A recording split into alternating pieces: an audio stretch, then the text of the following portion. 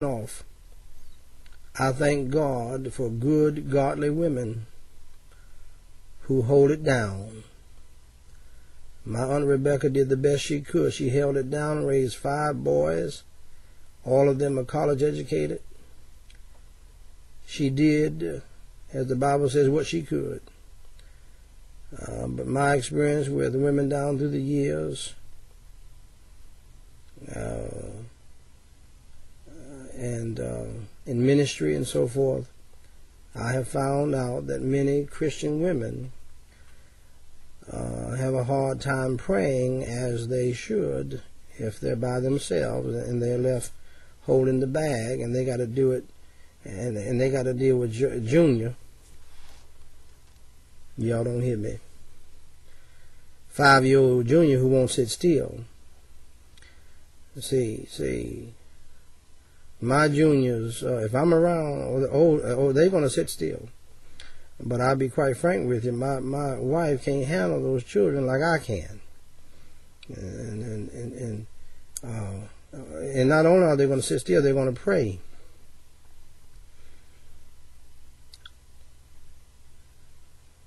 They need your help. They need your leadership. That wife will pray like a champion if she would see her husband praying. She needs for you, sir, to lead in prayer.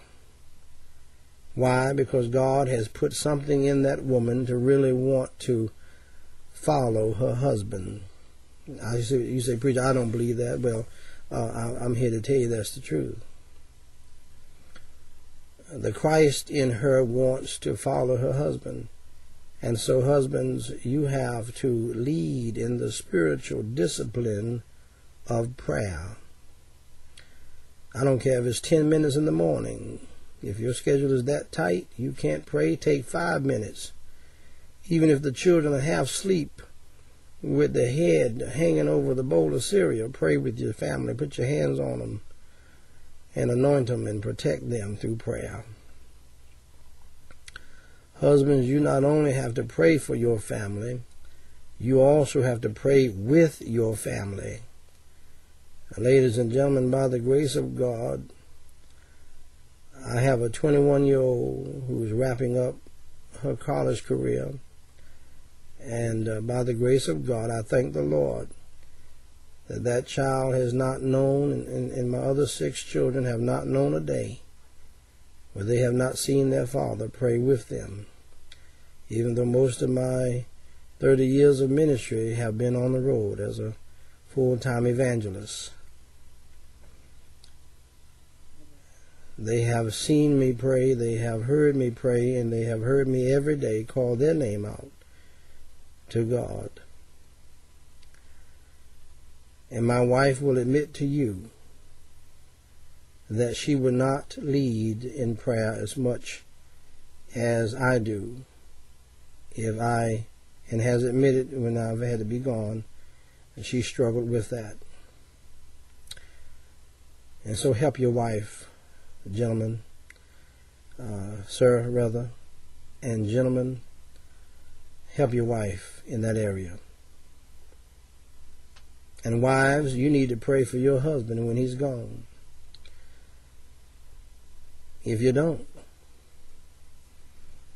he might be sending pictures somewhere. He might be texting somebody he has no business texting or sexting. You need to pray for your husband. There are a whole lot of hoochie mamas out there who would love to have your husband. They just want him for a little while. Y'all don't hear me. And as I mentioned before, you both must pray with and for your children. Now let me share something that will be a great blessing to you as a couple. And make a concrete decision to pray together in the morning before you go your separate ways. I do not care how busy you are. I do not care what you have on your agenda. Take the time to pray together in the mornings before you part ways. Don't let it slip by you.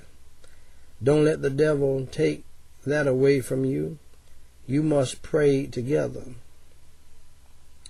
The devil is constantly working, and after you have been asleep all night, if you don't quickly get in communication with God, I guarantee you the devil will try to get something in between you.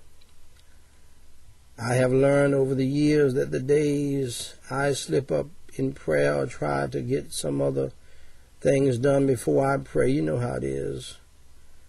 With my family or by myself, the devil tries to get in between my wife. And let me tell you a little trick between my wife and me over absolutely nothing. That's right, you know what I'm talking about. You need to pray in the mornings together as soon as possible after waking up. And let me tell you a little trick that the devil plays on most of us. If you're determined to pray, God, I'm here to tell you the devil will give you 101 things that he wants you to do before you pray. Be careful with that. Excuse me. Another critical time for prayer is in the evenings. I'm talking about home life now. Right before the husband comes home, right before you all get back together. Husbands, while you are driving home, you need to be praying something like this. Lord, thank you for this good day. Lord, fill me now with your Holy Spirit. Fill my wife with your Holy Spirit. And Lord, I pray that you will rebuke and bind Satan, the devil, from our home. Surround us with a band of your holy angels. Now, Lord, help us to have a good and sweet evening together as a family. Bless my children. Help them to be obedient and cooperative. Husbands, you need to do that. And wives, while your husband is doing that on the way home, you need to be praying along the same lines. Now, you try it before you think I'm crazy. I guarantee you will have a different atmosphere in your home. For those of you who might be single, you need to pray as well. I have had single people share with me how hard it is to pray alone. I know. I was single once myself. But it's equally hard in marriage. Remember, the grass is not greener on the other side. You cannot allow your happiness and your joy and your peace to depend on your future wife or your future husband or your circumstances. Your happiness, ladies and gentlemen, your joy and your peace of mind. And I want to tell you something, folks. There's nothing like peace of mind. Must be found in Jesus Christ, in God and God alone. In Isaiah we read, Thou wilt keep him in perfect peace, whose mind is stayed on thee, because he trusteth in thee. By keeping your mind on Jesus Christ, you are guaranteed perfect peace. And one way you can keep your mind on God and on Jesus Christ is through having times of regular prayer. Daniel prayed 3 times a day. David prayed 3 times a day. Nehemiah tells us the joy of the Lord is your strength. Not the joy of your wife, not the joy of your husband, and not the joy of your children or anyone else. And you can have consistent joy and peace by keeping your heart and mind stayed on God if you pray consistently.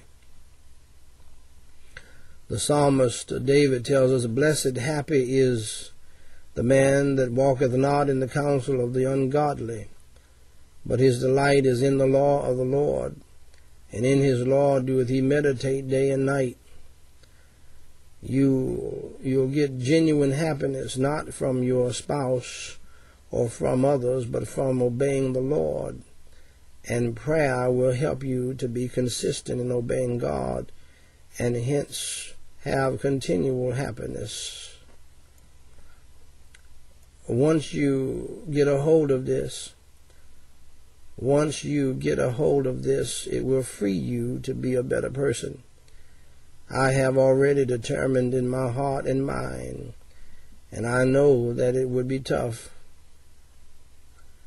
that if something were to happen to my wife or to one of my children, and one of them were to leave me by death, I have determined that I would keep on praying and serving God. We need to pray as husbands and wives. We need to pray as single people. We need to just pray. Not play, pray, because these, ladies and gentlemen, are praying times. Not only that, but we need to pray for our churches. We need to pray for our pastors. Haven't you found out that when you pray for your pastor throughout the week, you normally won't have anything negative to say about him, or listen to anybody else say something negative about him? Did you know that a person can come to church, and if he or she isn't prayed up, he or she can have a negative attitude toward the man of God or toward a fellow church member for no reason at all? Have you ever had a friend or someone in authority over you, be it a pastor or whoever, and everything was all right between you and that person, but somehow you had something negative to develop in your heart toward that person for no reason? Isn't that interesting? Dear friend, that's nothing but the devil trying to cause division. You need to pray. We need to pray to God to help us to love one another. We need to pray to God to help us to get along with one another.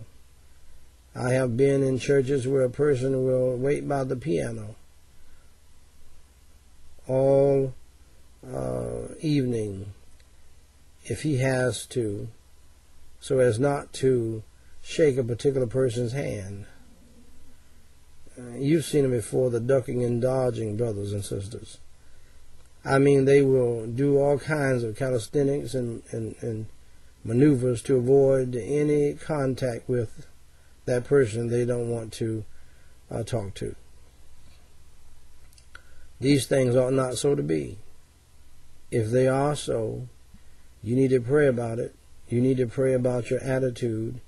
You need to pray about your spirit. You need to pray and ask God to help you to love all your brothers and sisters in Christ, not based upon what they do or say or have done and said, but because they are your brothers and sisters in Christ. I remember one time when I was in Imperial, California, preaching in a meeting. It was a predominantly white church with a few minorities, and I was supposed to preach that Sunday morning. When I walked in the services, they had another brother, a dear Mexican brother, teaching the Sunday school class right before the main service. When I sat down, I was kind of surprised, and immediately, without any effort of my own, the thought came across my wretched mind, now how can this person, and mind you, this is years ago, I've gotten over this, how can this person teach me anything? He's probably illegal. What can he teach me? Before you condemn me, examine your own heart.